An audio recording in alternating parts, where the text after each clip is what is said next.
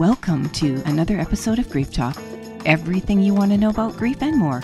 I'm your host, Vaughn Solis. As an author, life transformation coach, online instructor, and bereaved mom since 2005, I'll be bringing you great content that is informative, inspiring, and practical. Whether you have suffered a loss or other adversity, stay tuned and tapped in as I cover a variety of topics to help you get where you want to go on your journey to heal and grow. Today's guest is Joe McQuillen. Joe is married for 31 years and a father of 3 children, one son on the other side. The youngest of 10 children from an Irish Catholic family, Joe is at heart a blue-collar kid from Buffalo, New York.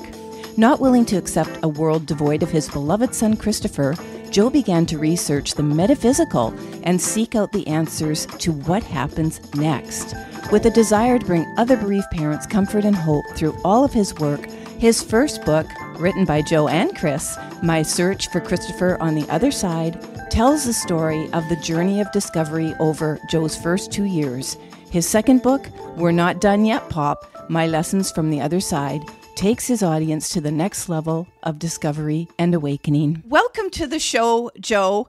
I have been so excited to talk to you. And if you just want to pop in for a quick moment and say hello to the audience, they'll get to see your bright and shining face. And then we're going to get on to the episode.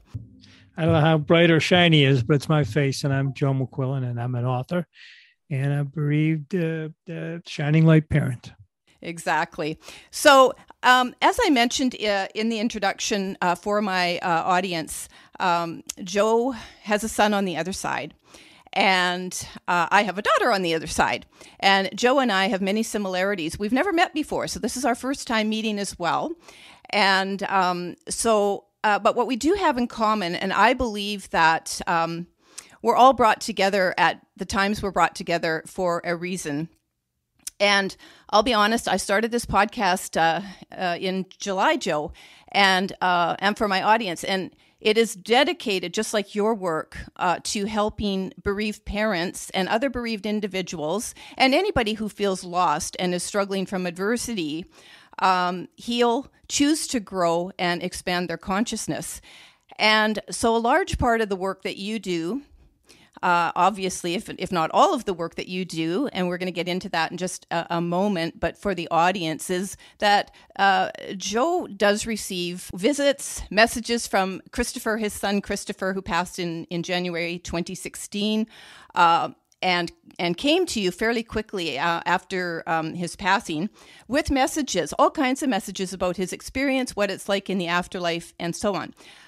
My daughter and I have been silent about this for most of my 17 years in bereavement because I'm an angel therapy practitioner. And so when I started channeling right away, because the question we have in common, and Joe's going to agree with this and has talked about this, you want to know where your kid is. In fact, you want to know where any loved one is when they die. And it is a scientific challenge to figure this out. But for those of us who are lucky enough to receive visits, Joe and I are here today to not offer you proof, but to offer you experience. And I'm so thrilled you're here, Joe, because for a long time I felt so alone. And I think I was a little bit hesitant. I was even hesitant to, sort of go public with working and channeling angels. So to bring in my daughter, who I don't believe we're channeling, but we're communicating, we're connecting with them in a form that we don't even really necessarily understand. It was so new for me and so overwhelming for me. And because I'd been involved in metaphysics, maybe I was already wide open to receive this type of communication, but not having done it before, this is what was sort of overwhelming for me. So anyway, I got braver and braver through my first few years of bereavement to speak openly about angels. And in fact, I worked one-on-one channeling messages and, healing sessions for many clients. And I wrote in my first book all about how my daughter actually aided me. But I'm telling you, those visits, Joe, somewhat kept me alive, okay? Because they gave me hope. And we're going to dive into your story and how you came to be blessed to have visits. I call them visits. I'll let you explain in your words what you call them. but it's the connecting with our children when they're gone. And why this is so important for you and I to be talking together is because when one parent goes out and talks about it and says, well, this is happening, it almost tends to be a voyeurism. The others look and go, oh, I wish I could do that. They can do it, but I'll never be able to do it. And it's something that unless you experience it, it's kind of hard you can't teach it. You just have to be open to it. And so it's for those people, and I had plenty of bereaved parents over the years who have said to me, I wish I had visits. I wish I had signs. I wish I had this. And often parents, I also want to remind any bereaved parent watching, Joe will attest to this as well. You know what? The signs and the connection may well be there, and you're just missing it because of doubts. So we're going to get into that in a little bit too. But first, Joe, also deepest condolences to you, your wife, I believe her name's Sally, and your surviving children and all other family members. From one bereaved parent to another, I know that you know the depth of that statement, and it is from my heart to all of you that I am sorry for the human experience that you're having to go through, like me. Thank you, and right back at you with your loss as well. Yeah. And by the way, bereaved parents love that when we say that to each other. It's just it kind of binds you and bonds you, I guess I should say. And it's an amazing. We're all in this together. We're on the same team, same choir, same team. So over to you, Joe. And so because I have a lot of questions I want to get to, I will absolutely, just to drum up some conversation here and get people thinking about different things and even ourselves, I would invite you to explain to the audience the work that you are doing, your focus in the work that you're doing, and obviously how you came to do it. Well, let's start with in January 3rd, 2016, Chris was home from college, and last weekend before they were going back to school from Christmas break, and they all were meeting up at a friend's lake house in Wisconsin, about an hour and a half away, and Chris was wild. He gets sad for me. I'm 37 years sober. I was a bit of a wild man growing up, and so Sally and I were kind of relieved that he was going to be in this bucolic setting up in the woods and safe. And the plan was they were all going to go to a tavern, shoot there was a dozen of them, shoot pool, come back to the house, finish the party, get up in the morning, everybody go home. And, a couple of the day or two later, go back to school. And that was the plan, and so I grew up in Buffalo, and I was a big Buffalo Bills fan. And I always have a dish. So we've always watched Bills games together when he's in town with his little brother. And I woke up and he wasn't around. And around 11 o'clock, I started texting, hey, where are you, pal? And game's kickoff in 45 minutes or whatever. And I get a text back from one of the boys that said, Mr. McHugh, Chris and three of our friends is missing. So, I jumped into the Jeep and threw my, threw a pair of hunting boots on, and grabbed my dog and started driving up, and halfway up, I got a phone call. It said from the uncle who lived in a couple of houses down. That said it was no longer a search but a recovery. All four boys had drowned, and literally every parent goes back to that moment, and literally I felt a little bit in shock, and so I drove up, and I look out the window. Out my window that I'm talking to it now. I'm in his bedroom that is now my home office. Mm-hmm. It was his bedroom as a kid, and it's a very happy place and a thin place for me. Mm-hmm. And I could look out the window and see the flashing lights and the divers and all the stuff that goes with it. And it breaks your heart all over again. No, it doesn't break it out. No. There's a great line from the movie Manchester by the Sea where a woman lost her children in a fire tragically. And she said, my heart was broken. It'll always be broken. And that's the way it is. I live a very full life, full of love and laughter, but I do it with a piece of my heart broken. And I was just watching, believe it or not, a show called Yellowstone yesterday. Mm-hmm. And Kevin Costner had lost a son, and he approached his daughter-in-law who had lost a baby and said, I know how you feel. I wished I didn't, but I do. And it was Yeah. such a concise statement. So anybody listening, I know how you feel. Yeah. When outsiders say that it doesn't have I almost dismiss it because no, you don't. I mean, it would be like me saying I know what it's like to wake up as an amputee, and I don't. Mm-hmm. But I do know what it's like to wake up and realize that you're facing another day and your son's crossed over. So, flashback 15 years. I had seen a medium, kind of a spiritual whim, maybe. Mm-hmm. And it wasn't very significant. At the very end, she got to the point and she said, your dad's here. He's saying railroad, showing a caboose. And I stopped because my dad was a railroader for 40 years. All 5 boys in the family worked on the railroad in college. My uncle, my grandfather, we were a railroad family. So at that point, I said, that's interesting. And I filed that away in my mental file cabinet that said, my dad's somewhere that it's attainable, where you can connect to, you can reach him, you can touch him. But he didn't die tragically or out of order, really, a little earlier than we'd like. But there was no sense of urgency. 15 years later, I'm driving up to Wisconsin, and there is. Yeah. And I got the message, and I'm kind of in shock a little bit. And it came to me that if my dad was somewhere, then Chris is with him.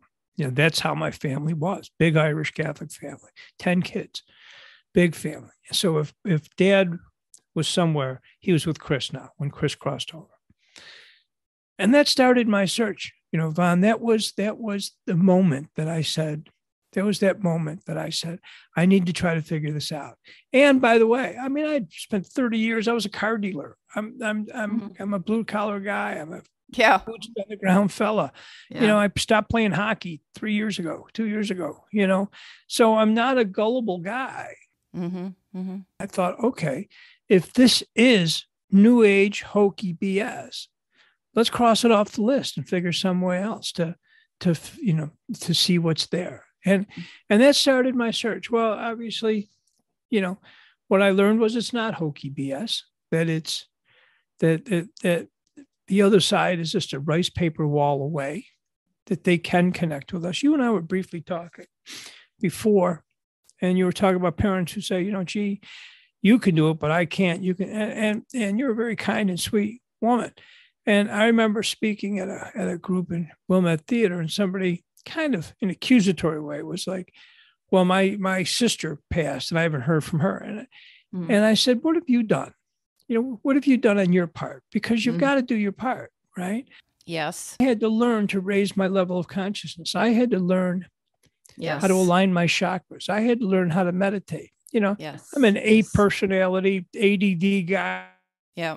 I don't sit still, but I do when I meditate. I also want to just add in here. I might do that sometimes, Joe, because I get flashes of information. Imagine doing this, audience, when you are suffering the worst pain you can go through. Sure. Opening up your chakras, trusting. It's easy to hope and have the willingness. Okay, and it's almost a desperation. For me, it was a desperation. And I'll just throw in there. So at the time my daughter died, I had 27 years of metaphysics behind me. And one of my favorite books was Gary Zukav's Seed of the Soul. And I had to get that book out again. I had to get all my books out again and reread them, because now it held very different meaning for me. Because it's okay to sit there and be, with no disrespect to the leaders of metaphysics, spiritual, movements, and not movements, but thought, and the big time authors and so on. I always have said to my family, I would love to sit at a dinner table and ask if they would espouse so easily and quickly the same thing if they had lost a child. But of course, that's probably never going to happen. So the reason I'm jumping in and just saying that, it takes willpower just to get yourself out of bed. Never mind, open yourself up to learning, channeling, because you're always every day having to put more on yourself to be more. Would you not agree with that, Joe? I would, Vaughn, but it's a whole other story. In other words, for me, it was air to breathe. Mm. So if I needed, in my grief, I needed to learn how to connect. Now, if you said in my grief, you had to learn French, accounting, I would blow it off because I didn't care. But but what was most important in the world to me was connecting. There's Now I don't look like a guy that would quote Aeschylus, a Greek philosopher, but he said, "In our sleep, pain that cannot forgets falls drop by drop upon the heart until in our misery and against our own will comes wisdom through the awful grace of God." And that's what happened. I mean, awful, not in as terrible, but awful as in awe-inspiring, this awful strength, the awesome strength that the God has. And wisdom has, in some way, pushed some of the grief. Let's be honest. I grieve every day. There's always something that takes my knees out once a day. I process it, I let it flow over me, and then I get on with my day. I know my Christopher is with me, and that prevents me from going into a shell that I can't get out of. Two things. One, Chris is in my daily life. And two, when I cross, which I will, I'm going to be with him. I know that. I mean, I went from a believing to knowing. So let me touch on that a little bit. My wife, Sally's on board with the same. She's a beautiful, wonderful. She's a very, very bright. She's a therapist. She's a magnificent gal. And she's completely on board with what, as a matter of fact, she went and saw Rebecca Rosen before I did, or before I got heavily involved in this. And it encouraged me to pick up the mantle and keep moving. I had called this medium that I had spoken to 15 years before after Chris transitioned really, really soon. And she said, I don't know if he'll be able to come through because it's so soon, but he did. And he told us things that we didn't know I didn't know until we got the coroner's report and such. And it was some good readings and some understanding. Like one of the things she said, he's calling you a different name than Dad. It's like Pap or Pip. I said, no, that's Pop. He would call me Pop, Yeah. And when he was playing, it was Pop. When it was serious, it was Dad, and that continues to this day. Yeah. But then I went to another level where I thought, I can't call this woman back every 3 weeks, and a good medium will say that. Yes, that's right. And she said, so I decided there's a wonderful book by a guy named Bob Olson that said Answers to the Afterlife. He was a private investigator and a guy's guy. And so I really wanted his bent. I didn't want flowing robes. I didn't want tambourines. I wanted somebody with boots on the ground telling me what to expect. Yeah. So his book was phenomenal. And on that book was a website that I didn't realize was his, a website about mediums in your area. So I looked up mediums and I picked up this guy named Andrew Anderson. And Andrew lived in about 40 minutes away in the west suburbs of Chicago. And I gave him my first name, nothing else, made an appointment. And like I always do, I have an exit, ramp that, if I was going to, disappear, not show up, I'd cancel.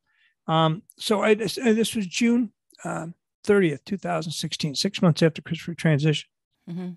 And I went and saw Andrew. But before I did two things. One is I took this bracelet. It's a leather bracelet from Disney World in 2000. Well, Christopher was, so this must have been 99, probably 2000. So he was 5 or 6, and he gave it to me. And I put it in my dresser and never thought of it after that week, right? And another thing is I had moved him over one grave, and I think your listeners are going to think I left the reservation. But when the snow melted, it was obvious that he was buried next to another couple, even though we had 3 plots. And I was livid. He was my kid, nobody else's. The stone wasn't down until the ground softened. So I moved him over one plot. Now I'll occupy the plot he was in. That's my plot. But he was my kid, nobody else's. So, and by the way, that decision came to me like a mandate. I kept trying to think of, the human rationale. Well, I'm wasting money. Is this really important? Isn't this better for his kid's school? Whatever, right? Yeah. And I just kept getting the answer, move it. And I did. And it's one of the finest things I've ever done because I'm perfectly content when I go there, which I go there often. you know. So do you think the quote mandate to move it was to bring you contentment, or did you ever find another? Yeah, that was it. Okay. It was when I go there and it's perfect, and it wouldn't have been perfect. I would have been settling. Yes. And I don't want to settle when it's dealing with something as important as connecting with my kid. So I'm happy. I'm not second guessing it. Right. And so it was a great move. So they moved them over in May, and and so the dirt was loose around his grave. So I planted shamrock seeds that I'd ordered from Amazon. They'd gotten in a couple of days before. I didn't even tell my wife I was planting shamrock. That's not what I'm hiding, planting shamrocks. It just didn't come up, right? Yeah, of course. I had worked later and got in and boom, So in the morning I said, I'm going to do two things. I grabbed the bracelet, put it on my wrist, under my cuff, and then stopped at the grave and planted the shamrock seeds and talked to Chris a little bit and jumped in the car, went and sent Andrew Anderson. And walked in. It's the first time in a long time, than 15 years before when I'd seen a medium in person, that I was in front of a medium. But I wanted to talk to somebody who was looking at my son. And I knew that I would know, right? So there's everybody has this aha moment where you go from believing to knowing. And this was my aha moment. I walked in and he talked about a couple of things. He asked for a couple of pictures of who I wanted to connect with. And showed Chris, at a Blackhawks game, and Chris at a party in a Hawaiian shirt. And he had mentioned, he said, there was a sadness about him. And we knew that there was a depression would kick in sometimes. He drank too much. But there was this wonderful kindness and sweetness. And he was a tough, funny kid. There were 2,000 kids people showed up at his wake. 2,000. So I moved him over. I stopped that day and planted shamrock seeds. So when I got in Andrew's office, he said, your son's here. And he's beautiful. He looks like Brad Pitt, which he does. That Chris is commenting and stating that you're wearing the bracelet he gave you, and he's saying that you planted something at his grave. It was 45 minutes before I had done that. Yeah. And that was the moment, Vaughn, that it went from believing to knowing. And our relationship with Andrew has continued on to this day. In fact, I'm on the first. I don't like spirit circles. I'm not a spirit circle guy, but I love Andrew. And so I'll go out to the circle just to maybe be more of service to somebody else than to myself. And that's a difference. It wasn't like I was a bad guy or a pirate, but I was a lot more selfish prior to January 3rd, 2016 than I am now. And service is important. And if I can extend a kindness or a help, I'm going to do it. There's a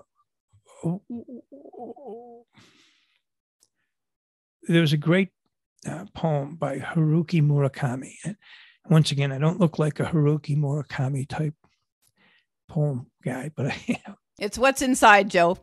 Yeah, you look great. I think you're great. I think this is great all coming from you. Yeah. I think it's important. And Chris tells me this all the time. He said, Dad, you're a great ambassador. Yes. Because you don't look like the type of person that would be involved in this. And that'll allow other fathers specifically to identify with you. Yes. Because it also takes a lot of emotion to do this work, to be vulnerable with your pain, your story. And yes, we need more fathers. Just to tell the other fathers they can drop the rock. It's okay. Yeah. You want to, I was a pretty tough kid, but if I want to cry, I'm going to cry. And I don't care if anybody. Yeah, I do. Here's the quote. And once the storm is over, you won't remember how you made it through, how you managed to survive. You won't even be sure whether the storm is really over. But one thing is certain, when you come out of the storm, you won't be the same person who walked in. That's what storms are all about.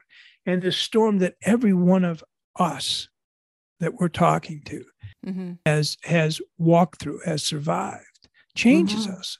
And if it doesn't change us, maybe it's a waste. So I wasn't about to let this horrible tragedy that was a bell that couldn't be unrung, but I wasn't going to let it go to waste. Yeah, no, I agree. So my mission is to bring Chris's messages to parents who've lost kids. Yeah. The brilliant Susan Geisman wrote a book entitled Still Right Here. And that's the message.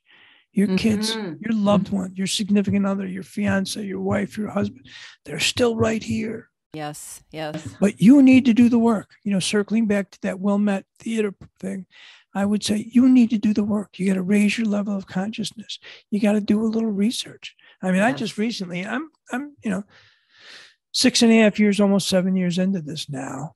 And I just did my first past life regression. I'm expanding the horizon. Anything that'll bring me closer or give me more knowledge to what Christopher's doing, I'm in. I want part of. Yeah. It's a lifelong journey. And so I've been in metaphysics 40 years now and spiritual practice for 40 years. And as I said, I had to rethink everything in time when my daughter died. So I ended up, as I said, becoming an angel therapy practitioner and certifying under Doreen Virtue, who was working in it at the time, and went to California. My sister accompanied me because it was 9 months after my daughter Janaya died, and I was terrified of the world, terrified. I, like you, was an A+ personality, lived a charmed life, everything was great. I have one surviving son. My family was my world. I did stuff on my own as well. Work, didn't work. I had time to be at home with the kids if I wanted, that sort of thing. But, her passing, and in our case, it was a suicide. However, I've met a lot of bereaved parents over the years, and we don't get caught up in how did your child die? We don't. They're just gone, and the pain's the pain, the suffering's the suffering, the healing's the healing, however we choose to do it. But we do need community. We do need stories. We do need better support. I'm in Canada. Support is not great for us here. I've talked to Americans. I just had a newly bereaved mom on the show. And I asked her about support, and she agrees it's still the same as, when I was comparing my experiences 17 years ago, it's still relatively the same. Also, not all bereaved parents take up support. They don't go to support groups. But even when they do, support can be lacking practical, positive steps to actually, I'm going to loosely say heal, okay? Some people don't like that word, and when you're in grief and it takes a while to kind of embrace the notion of healing, but just to be better than you were the day before. Because the other thing about this really crappy grief, Joe, is that I read very early on, like within days, weeks, that it could be harder the longer you're in it. And I was like, no, please, God, no. But it's true. And I hate to say it, but it's not long lasting. But that pain can rack you at 10 years, 15 years, 20 years. And I like learning from, parents who have been in it, 25, 30 years. But the supply of books and things like that is kind of limited. And when we said earlier, I said earlier, we need more fathers. We also need more mom voices in this world, because while there is a smidgen of bereaved parents that will be public about their journey, we need way more. We need way more. There's a wonderful group called Helping Parents Heal, and Elizabeth Basant in Phoenix started it when she lost her boy, who was hiking. Mm-hmm. And I was honored. I mean, to go out and speak at their conference. I was honored to be asked with the heavyweights there.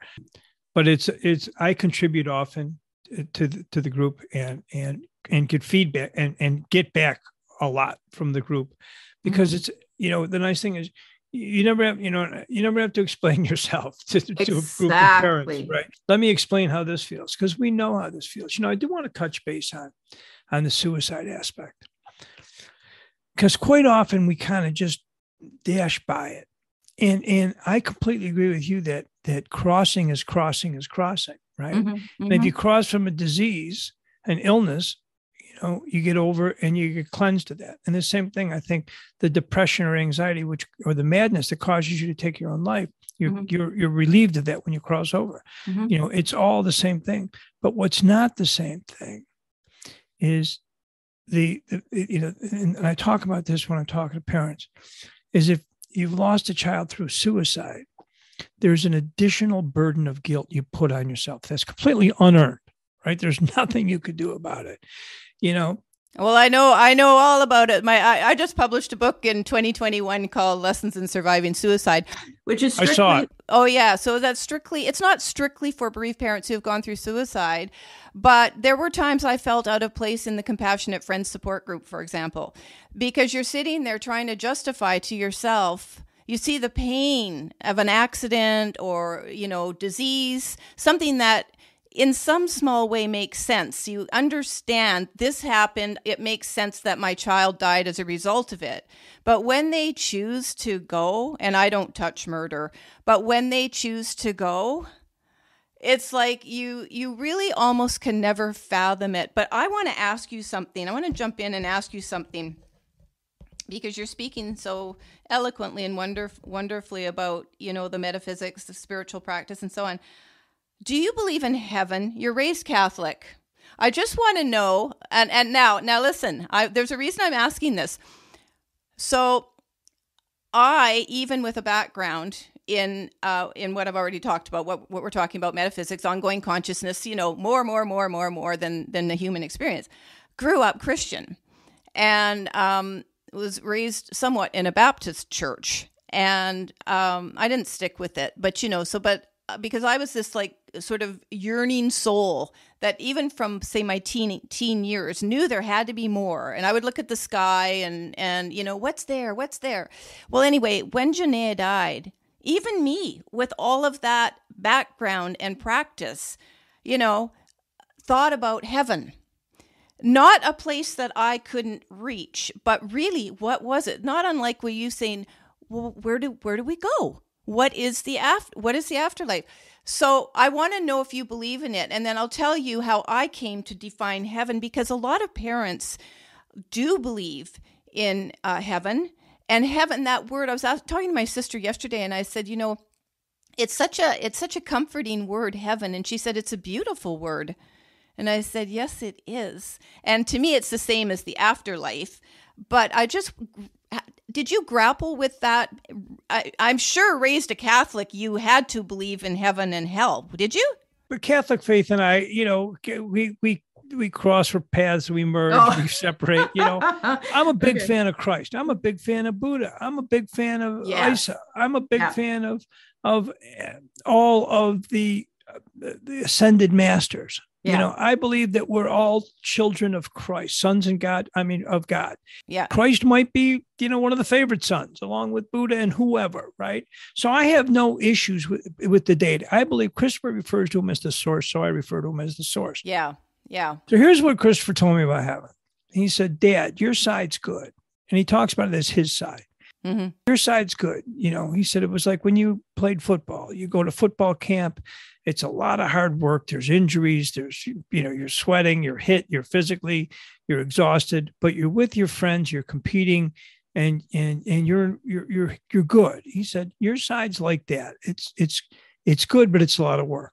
He said, my side is a beach bungalow in Maui. My side's better. So what I have come to the conclusion. So my knowing, it may not be your knowing, it may not be your people's, in the cast, in the podcast knowing, but my knowing is that your heaven, you design it. Yes. Oh, I agree with that. My family's huge and they're all together. And I've had mediums, Thomas John named 5 of them. That were all came to a reading with 300 people. And he started talking. He said, there's a guy named Jerry, but it's not Gerald. And there's Pat, and there's Bobby who took his life in the 70s, and there's Billy, and then there's a son named Chris. And so it was like bam, bam, bam, bam, bam. Pulled me out of 300 people, right? Named everybody there. So I know they're all together. Yeah, I've been told, more than once when family members have come through to mediums that didn't know them or know anything about them. So I do think it's a family group, unless you don't want to be with your family. Yes. Ellie's dad was an avid, he was a businessman, but he loved the upland game hunt, bird hunt. And so he's come through a couple times and he's come through, and both times medium said he's, dressed like in like a hunting jacket, walking through the fields. That's his heaven. Yeah. Yeah. Sounds okay, but that's not my heaven. My heaven's more like Chris's and tropical and and huts and maybe a golf course, So I think that is, it's like going to you're going on this amazing vacation for as long as you want to stay there. Yeah. And if you want to come back to Earth School, you can. And if you don't, you don't. Yeah. So I'll just add, so for me, whether you call it heaven, the afterlife, ongoing consciousness, it's all the same. Something that helped me understand it, because when you're bereaved and you're looking for your loved one, whether it's your child or another, difficult loss that you're having trouble dealing with, and you're looking at that sky, where are you, where are you, where are you? I came to understand it through a book I read, which I can't remember what it was at this moment, doesn't matter. Just as energy, and it's the field around us, and it's literally within inches, and we can just touch it. And so, yeah, it's there. It's not that it's here too. It's here. It's just, it's us. It's a little bit of it is in each of us, which is our ongoing consciousness. I just want to say really quickly, there's an article I didn't have a chance to read it and access it yet, but science is now looking into. It's not that they haven't. It's not that they have not had. Scientists, not looking into ongoing consciousness. They've been doing tests for decades on this. But once it gets a little bit more in the mainstream, quantum physics and all that stuff, I think it'll be easier for people to believe and understand and even embrace the ability we have to tap into just another energy field. Just another vibration. So that ultimately is heaven and afterlife for me. Yes, I believe in heaven. Yeah. Yes, I believe in God, and it's whatever name you put to God. Yeah. We don't. No one religion owns the rights to who runs heaven. It's the source who put it all together. Exactly. I want to say one quick experience, very quick for the audience, and you might be interested in this as well, Joe. You said you had your first past life regression. So many years ago, my daughter was, let me see. She was, I think, 2 or 3. And anyway, I was working at that time with, and she would be turning 40 in February. So we're going back a few years. And so anyway, I was working with the spiritual teacher at the time, and he had a New Age center, and it was very, very like woo-woo, but for a lot of people, but it actually kind of got me my start in my mid-20s. And anyway, we did a past life regression, and just to keep this really, really short, I ended up sitting in the bright light, white light, what they talk about in near-death experience and so on, what felt like at the hem of, we'll just call it, quote, God's feet. And it impacted me. I've never forgotten it. I've never forgotten the feeling. But I ultimately, just like when you went to a medium 15 years before Chris passed, it sort of set the stage, if you will, set the whatever for I understood and had experienced there was something more, even though it wasn't a near-death experience.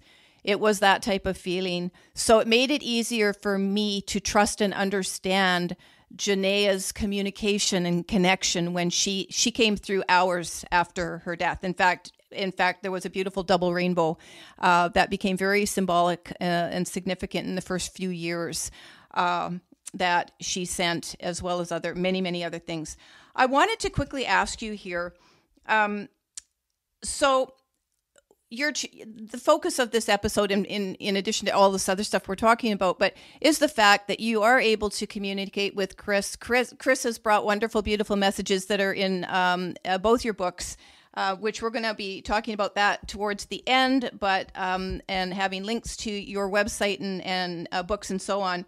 My search for Christopher on the Other Side, first book. The second book, we're not done yet, Pop, My Lessons from the Other Side.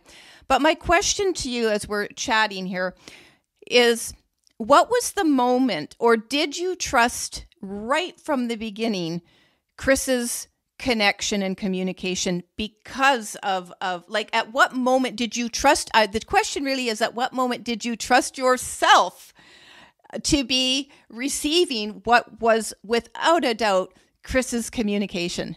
Without a doubt. And so it came in a little bit of levels, right? June 30th, 2016, Andrew Anderson, I now knew that the other side existed. Chris was there. He could connect with me. Right. Yeah. And so fast forward on the anniversary of his death. his crossing. I don't like to use the term death because he didn't die. Yeah. His crossing, January 3rd. Now it's January 3rd, 2017. Now, during this period, prior to this, I had started getting up in the middle of the night and coming in to my office, which was his room, lighting sage, aligning my chakras, breathing out, holding my breath for 7 seconds, saying his name at each chakra level, burning sage, crystals, picture of him, candles, listening to the various guided meditations just to feel close to him. Mm-hmm. And I felt really close to him, and it was a really warm and comforting feeling. And on the anniversary of that, I was here doing my thing, right? And I started getting feedbacks in my head. And I had a legal pad like I do on my desk in front of me with a pen, a big velocity pen. So I always use the same pen. And all of a sudden I started getting these messages and I started writing them down. Now, prior to this, anytime I went to a medium, I would take notes or then started recording them and then transcribing them, put them in a tickler file according to date. I did that anticipating that someday sitting on a rocking chair, smoking a cigar, it would just help me feel close to Chris. Chris had me doing that because he knew he wanted me to write a book, right? Yeah. So, I was just following the breadcrumbs at this point. Sneaky Chris. Yeah. And so the first message, all of a sudden I pick up a pen and he said, it's like a beach. It's beautiful, pink, warm, but the colors are soft and vibrant, pink, blues, and strong greens. The air is warm surrounding us. It's air and love. It's love air everywhere. Nothing hurts, warm and happy, always young. Miss you, Dad, but I'll see you soon enough. Then he talked about his friend. He said, you got to let go of the resentment. Scotty was my friend. I loved him and he loved me. We were buddies. And that was about that. I was a year later still carrying on the resentment for the people that owned the lake house. Now, they were a little lax and permissive, possible, but they were 21-year-old boys. These weren't babies. They made choices. But I was angry and I wanted to be mad at somebody, so I was mad at them. And he said, you got to let go of that. And I was like, well, okay, for you, Chris, anything, I'll let go of that. And I thought, besides, in the back of my mind, I'm thinking, this is easy. When will I see this kid again? So this one, I wrote about 2-3 pages that day, and that continues. This happened at 3:00 this morning, by the way. I had a visit with Chris from 3:00 this morning. And so this continues at least a couple of times a month where we connect, just him and I here. And people say, ask him this question. And this isn't a Q&A. When I go to a medium, I'll do a Q&A. This is him dictating, him telling me. I'm not going to break the string and ask him anything. I'm going to take down what my boy is telling me for the good of me, for the good of the family, for the good of mankind, for the good of parents who lost kids. So I said, sure, Chris, I'll let go of this resentment of Scotty. And so then I went back to bed, and Sally and I were going to meet at the grave at sundown and launch a Chinese lantern in honor of our boy. But instead, I got a text from some of his friends that said, hey, Pop, or Mr. McHugh, it's Chris's, his college buddies who are in our lives and very close friends to this day. And he said, well, a couple of us are going to meet at Chris's grave about 3:30. Can you meet us? I said, sure. So I grabbed the hockey cooler, threw a bunch of ice and Gatorade, and grabbed a bunch of cigars and figured, 5 or 6 of us would hang out and kind of just talk about Chris and love each other. When I got there were about 40 kids there. Nice. From his grammar school to his middle school to his high school to his college. They got on that coconut telegraph the kids got, and we sat there for 2 hours and I called Sal. I said, you got to get here, 2 hours in the North Shore of Chicago in early January. It was cold. And we've done that every year since, by the way. And the first kid that I saw there was Scotty. So all of a sudden it dawned on me, Ron, that he was preparing me for this meeting. Yep. He asked me a favor. Let go of the resentment. So by the time I saw him, I wasn't ducking him or blaming him. I was able to embrace him and say, it wasn't your fault. I love you, Yeah. And those messages continued to this day. And so I've written down everyone exactly as he's told me. If it's misspelled, then it goes in there misspelled. If it's I write down, when you get messages from the other side, you don't edit them. One thing I wanted to ask you here now, again, you may not have thought of this, and if you have, you may not want to answer it, but here goes the question. So I have two, actually. One is over the years, because Chris has been channeling, for a few years now, have the messages deepened, evolved, changed as your understanding and awareness to embrace information changes? And the second thing is, have you considered that one day you may not need Chris as much, or Chris will need to move on and not be as frequent a communicator with you? Have you thought about that? I have, and I've addressed them both. And so let's start with, the first question. It's evolving. There's less funny. Yeah. Less cursing. Oh. And he's, and so he's evolving, but he said to me, early on, he said, "Pop, I'm moving from one level to another, but it won't affect our relationship." He said, "It's like me calling you from Phoenix or Tucson or from Los Angeles. The reception's the same. So that won't change. So don't worry about that." And then I also was worried about the second question, which is a great question. As I was finishing the first book, and I was finishing it, and I was feeling a little melancholy because Chris was with me for every keystroke, every paragraph. He inspired every word that was written. And I thought, wow, if I'm done with this and our project is over, will that mean the closeness will dissipate? And it scared the heck out of me, and it made me sad. And hence the name for the second book. He came to me and said, "We're not done yet, Pop. We'll be writing until you cross." Okay. And so the bottom line is no. I know that Chris has another job over there, but he also explained to me that I'm not taking him from anything. He can be with me and do what we're doing and still, doing, learning, caring, growing, helping on the other side. So that was something I worried about was, am I holding him back? Yeah. But I know he's a very evolved spirit, and he's an old soul. So I know we'll be together until he crosses. And he's told me what my crossing is going to look like. He said, it'll be like walking through the woods, Pop. And there's a little stream, and you're going to have to step over to get to me. He said, I can't bring you across. You got to step over on your own. But once you do, we'll be together again forever. So I also feared, him crossing on the metaphysical, on the highway, me going, him coming back, until Bob Olson made it clear to me in his book that, the spirit of Chris McQuillen, son of Joseph, will stay on the other side, even though from that same soul, another Chris McQuillen wave could come back and be a father.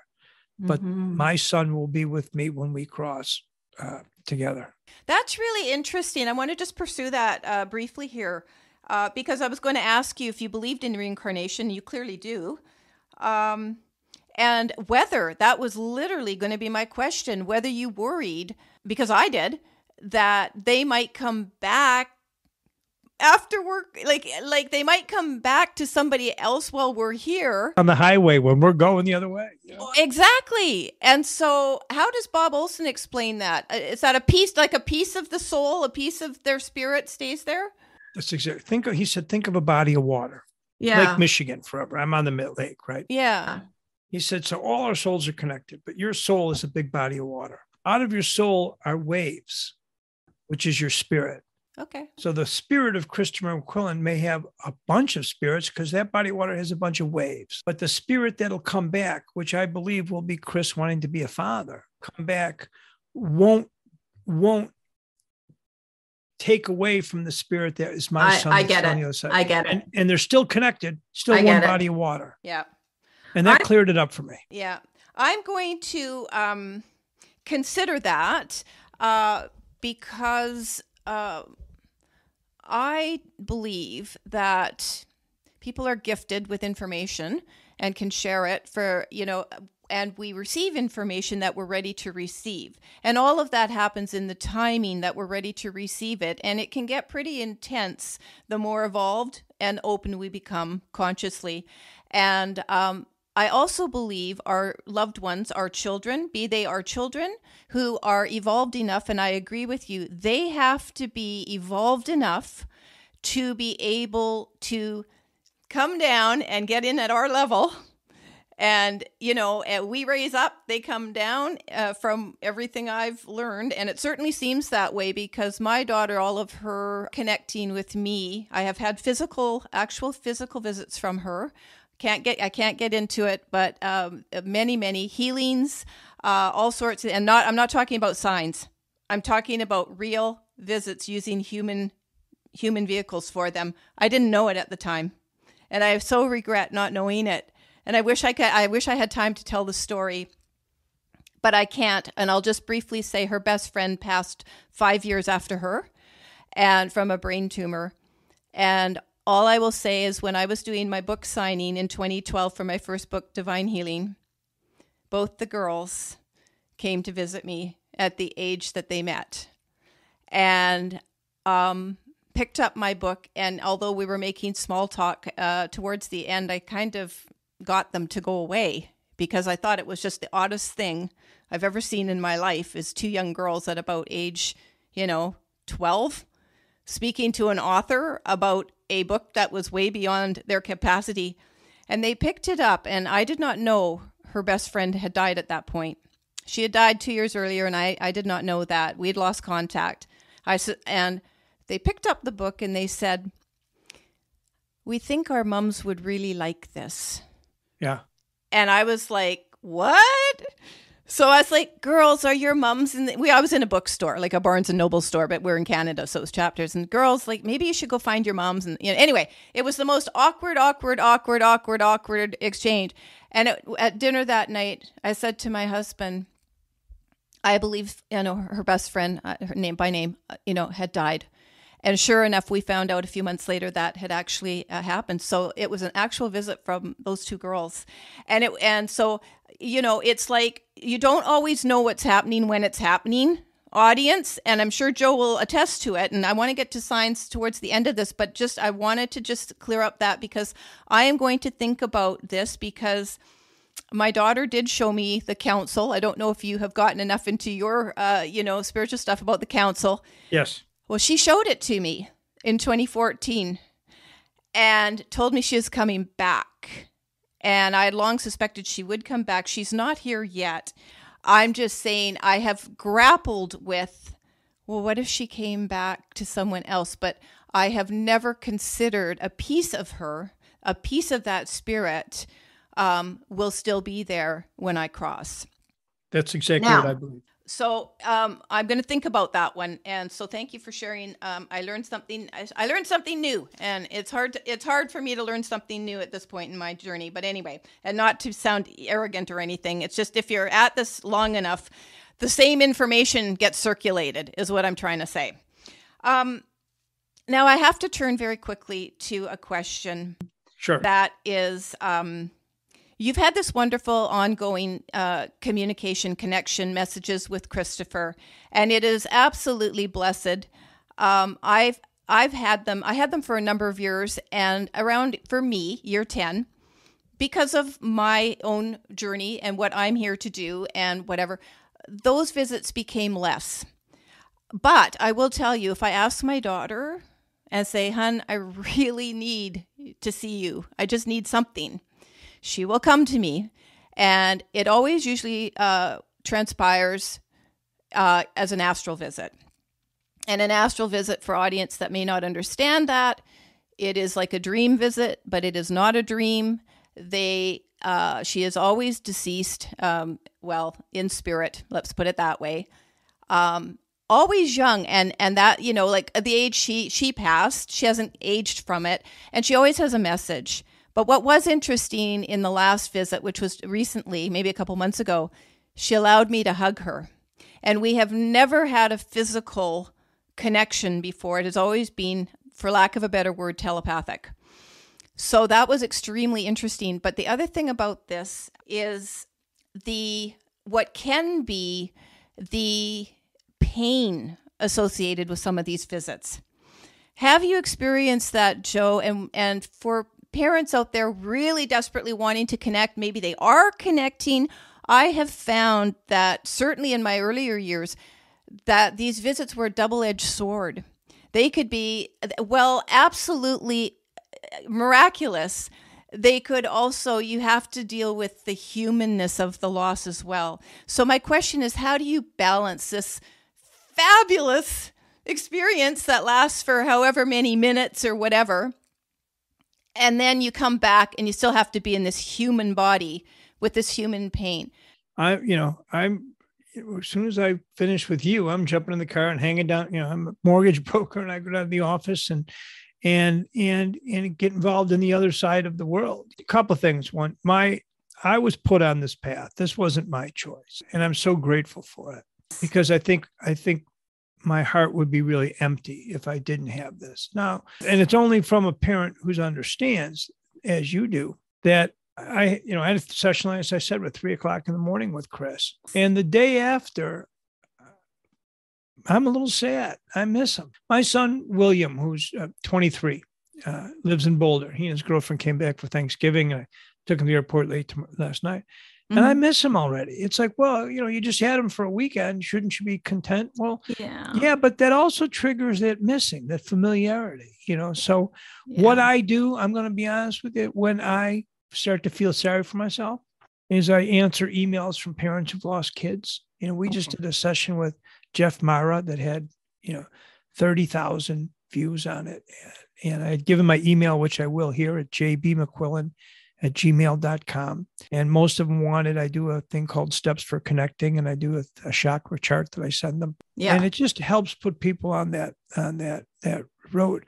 But and then I have we do a golf outing for Chris in September, and my friends family come from all over the country. It's amazing. Oh my God, it's so amazing. But I have this, my heart gets empty, because when it's over, and I feel Chris around and know he's around.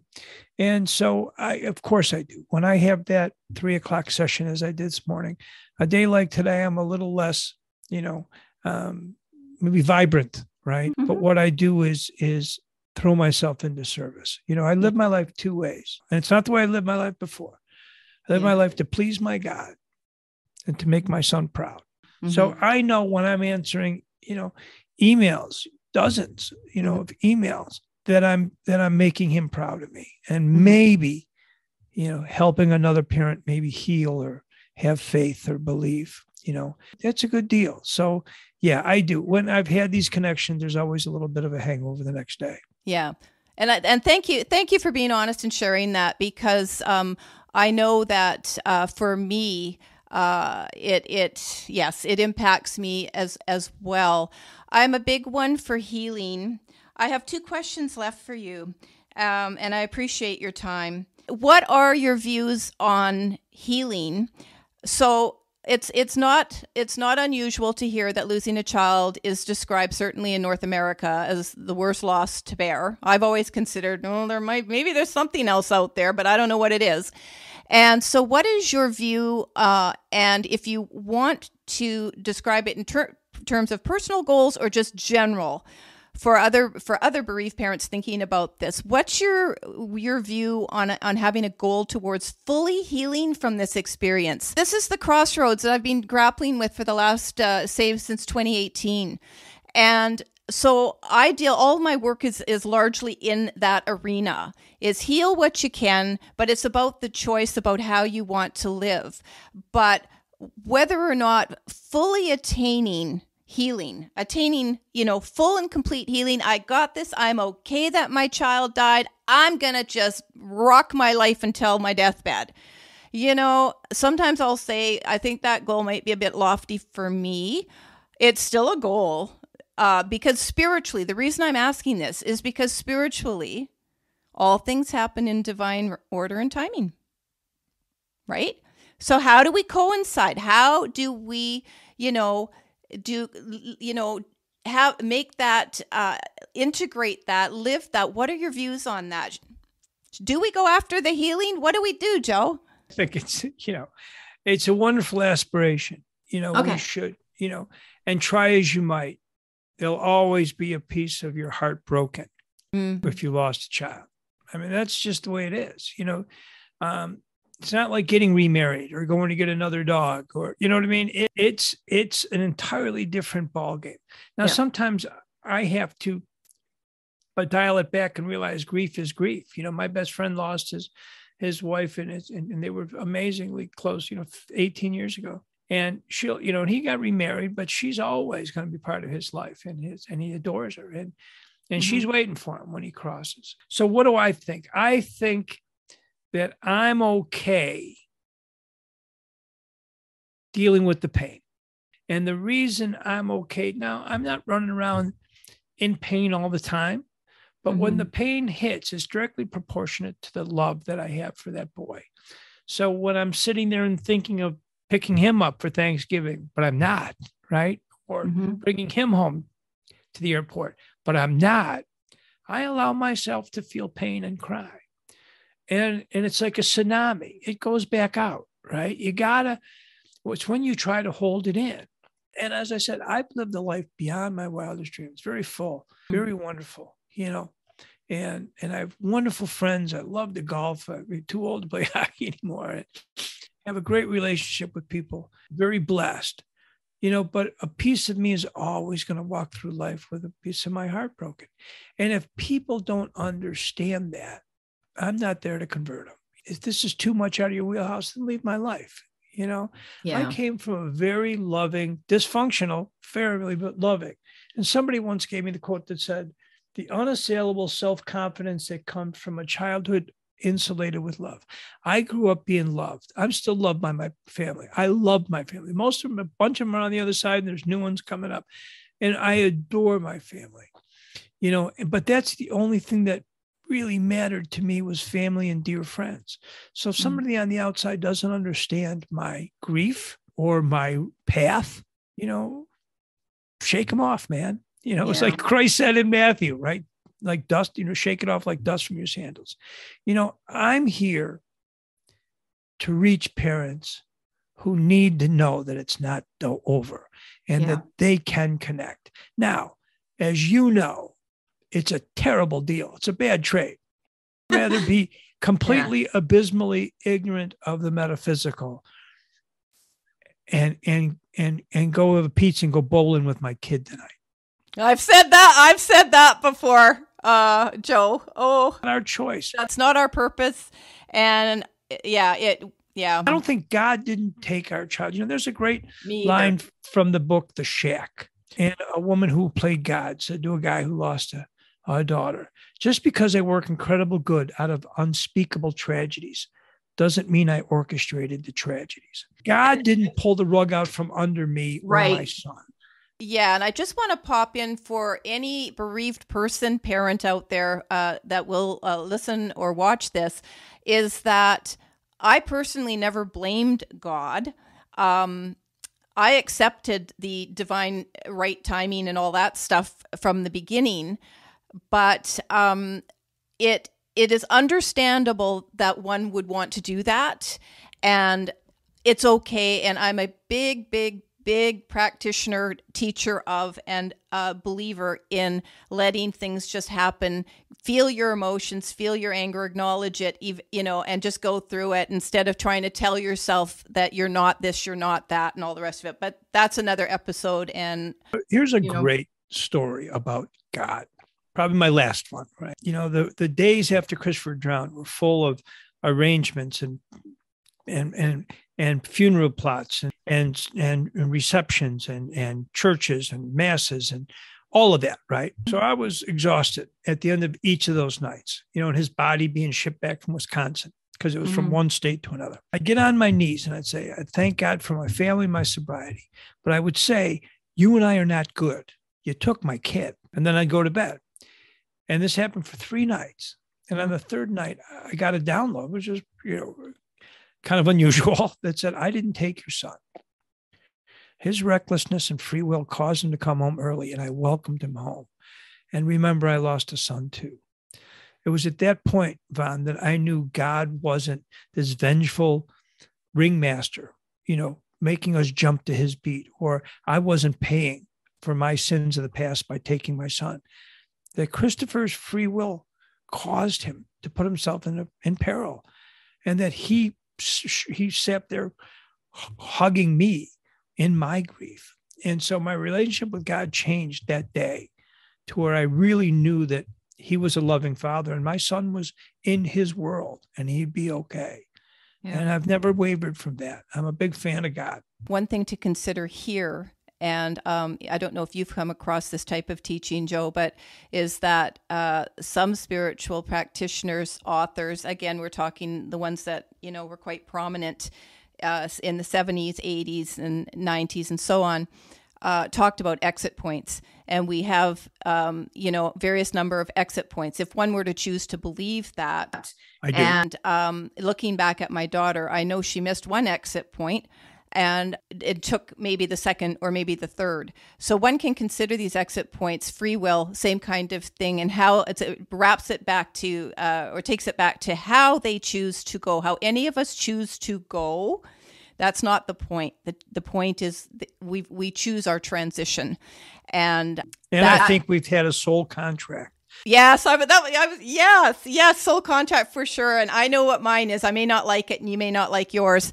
And other people may not like theirs. But when you understand what that is for you, it doesn't matter what other people tell you. Mediums, psychics, doesn't matter as long as you understand what that contract would be. And this might be a bit for some audience members watching right now, and others might be going, yes, let's talk about soul contracts. I think they're very, very much a part of the overall experience. Last thing I just want to quickly say, and you may have something you want to offer and comfort bereaved parents. I will remind the audience, Joe has his 2 books. I'm going to have links to those, to his website where he's got other material. It may resonate with you for practices and tips on how to open yourself up to channel. There are many ways to get to open expanded consciousness, and we're always being asked to keep opening it. There's not one point where you go, yeah, I'm done, I'm fully expanded. No, this is a lifelong journey. And the other thing I have always said for many years is once you have awareness, you can't turn it off. So the minute you commit to going down this path, and like Joe says, having to do the work, it's a commitment to being more than who we are in just this physical form, and you can't turn it off. Okay? You can choose what you want to do with it, but you can't say any more that you didn't know. So I just want to put that out there.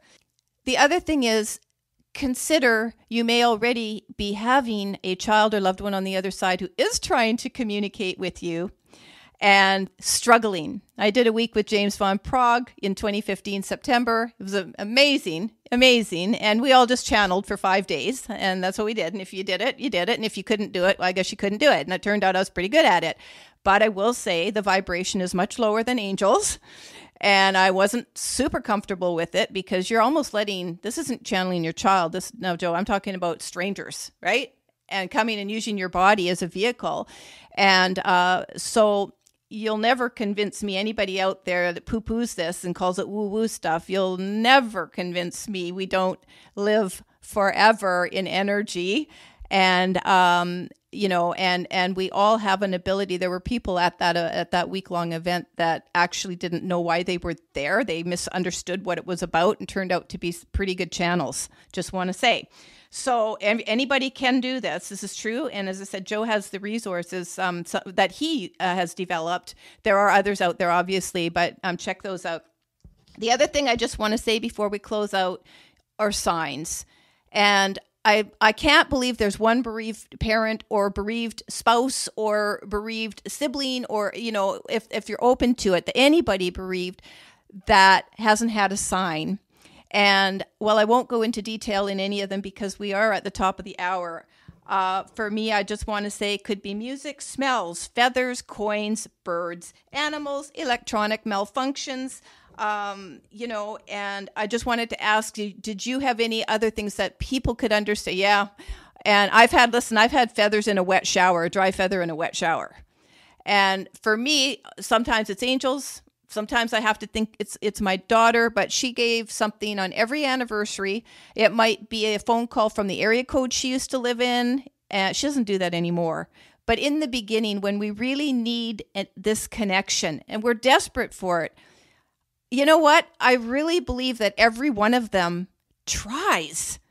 And just because you can't feel something doesn't mean that they haven't been trying. And James Van Praagh actually said they get tired of trying. And for channels like him, mediums like him, he might have a lineup of those who have crossed waiting to try and almost butt the next person out.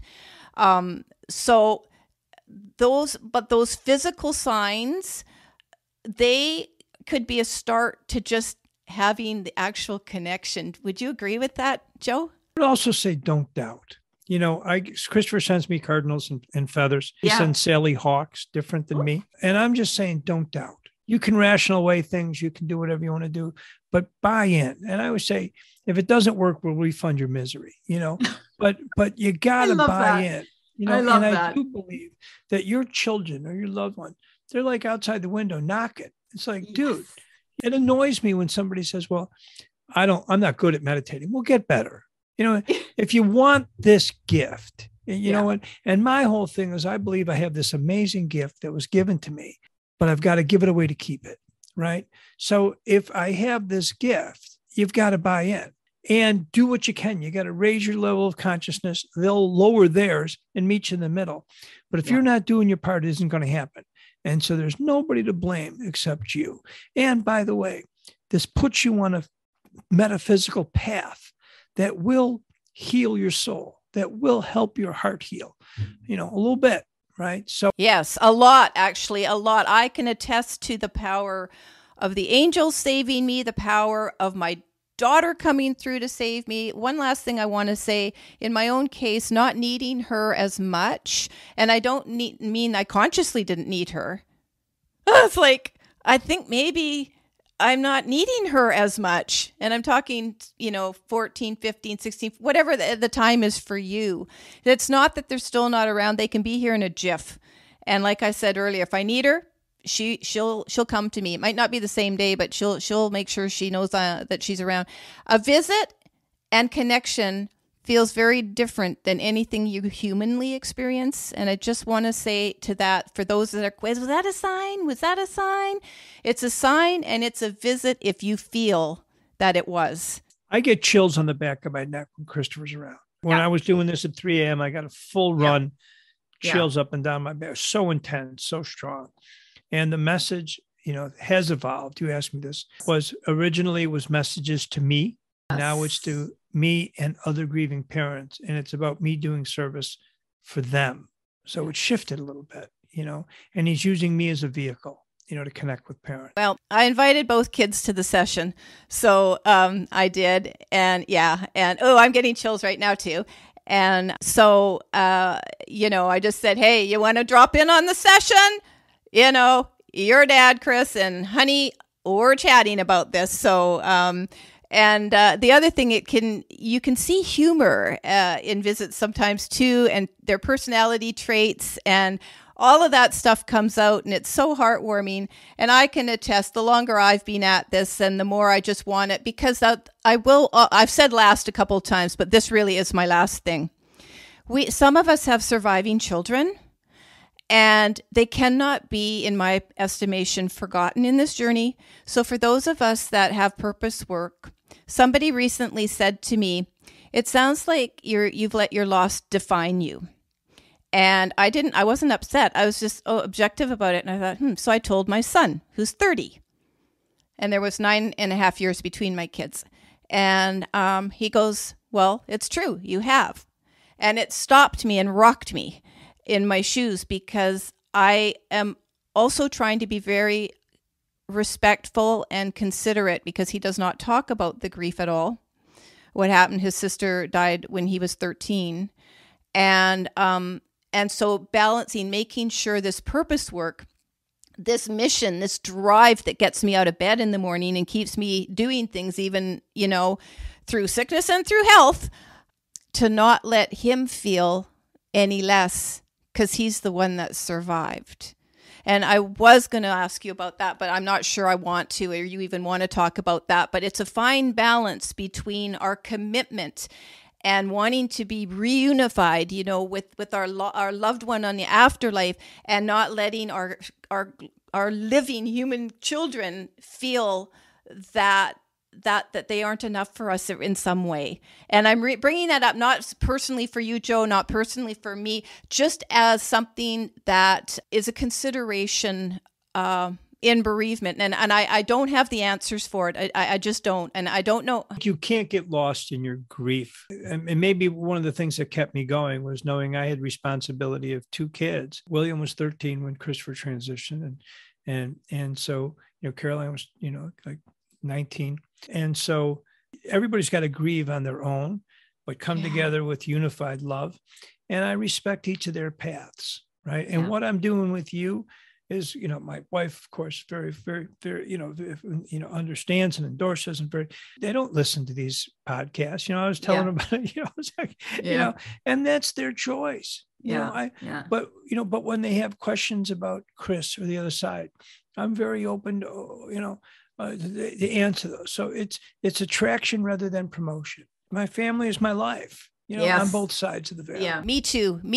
And I'm just going to say, son, if you're watching, yay, he might watch some of this. He's definitely interested and supportive of my work, as is all my family. We're a very small family, but it's just, I want to let him know, and I'll publicly say right now, you are never second best. You're all right there in my heart. And I think Joe feels the same, with the same amount, if not more love than we had before, because the one thing losing a child does is it makes us love unconditionally. Well, certainly like I never did before. And we prioritize what's important. Yeah.